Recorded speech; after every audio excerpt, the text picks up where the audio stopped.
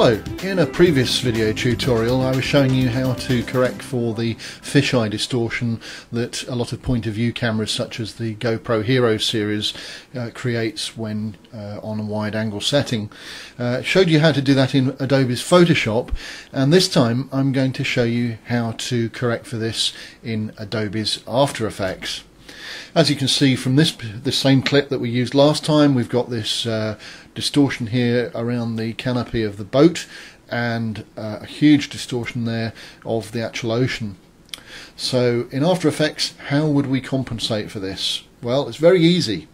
They actually have some geometric distortion correction settings, and if you go into the Effects and Presets panel, which is over here on my right, if for any reason it's not showing up on your version of After Effects, go to the Window tab and make sure that Effects and Presets is ticked, and that will then show up somewhere across your panel.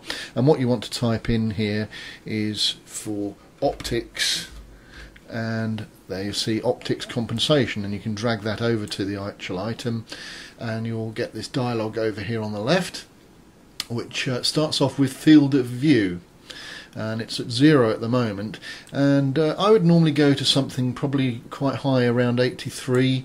If I drag that up with my mouse, if I get that up, I can either drag it or I can actually highlight it and then type the actual number in like I've just done. As you can see in the preview window, that now shows a rather distorted view.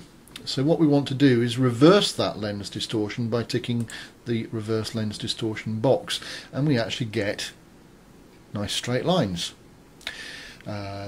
The other thing that I like to do is to tick the resize button to max 4 times. I personally think it just adds a little something to it. And now if we actually render this out, you'll actually get a very good corrected version. If I turn it on and off, you can see the before and how much that's corrected it by. Obviously also how much it's cropped it, like it did in Photoshop, but it's done a very good job. What I'll do now is render this out in my usual fashion for After Effects, and I'll show you the before and afters side by side, and then the before and after as full screen. So here we are with the two before and afters. Above top left is the before, and bottom right is the after correction. Depending on whether you've got Photoshop or After Effects, obviously it will depend on which one you use. I think Photoshop just has a little edge because there is a little bit more control, but obviously it's ultimately up to you. So now I'm going to show you the before and afters in full screen so that you can compare them. And here we are with the before, with all the distortion, and now coming up is the after. Once again, I hope you found this tutorial useful, and you'll comment, rate and subscribe. So until the next video, goodbye.